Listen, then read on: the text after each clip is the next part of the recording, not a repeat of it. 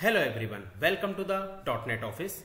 In this video we will discuss how to spy on over the private method. So in the previous video where we have discussed how to call a private method and private variable in Angular unit test case, in this video we will discuss how to do spy on over the private method. So let's go to the Visual Studio, and in this we will discuss with the previous example where we created two private method. One is the calculate and another is the show name. Here this show name print the name, and this calculate take the numbers and add those numbers. So now let's go to the Angular unit test case side, and here this is the way we are calling those private method and the private variable.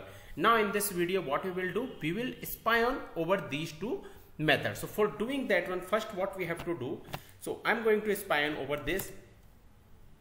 So let me create a one method, and that is spy name, and what we have to do is spy on, and using the any keyword we can spy private method. So you have seen here I written the spy on and then any. So using this any we can spy the private method. Now what we have to do, we have to write the component and then we have to give this method name. So that we have to do here. Now next what we have to do, we have to call it here. So if I will take this one and to have been called. So now after this one, what we have done here, so we have created a spy on and then any. This is the keyword which help us to spy on over the private method. So with that object we are seeing this method have been called or not, and if we will go result we can see 3 test cases passing correctly. So let me save it again, and if we will go on the browser we can see here it is our first test case, that is call private method, is calling successfully.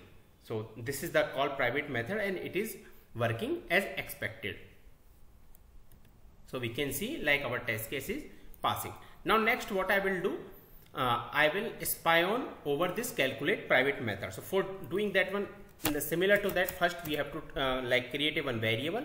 So what I'm going to do, spy method. So this variable name I'm taking this one. Now next what we have to write, we have to write the spy on and then any, and after that what we have to do, we have to call that method. So component comma this calculate method. So we have to call it here.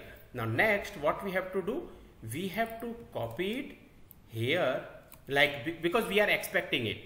So and then what we have to do, to have been called. So with this we will identify this particular method have been called or not called. Now let's go to the browser and see. So we can see our second test case is also passing as expected. So this is the way of doing a spy on over the private method, and that we can do using the any keyword. So this is the line basically do the spy on over the private method. So that's it for this video. If you have any question and doubt, please comment. Thank you.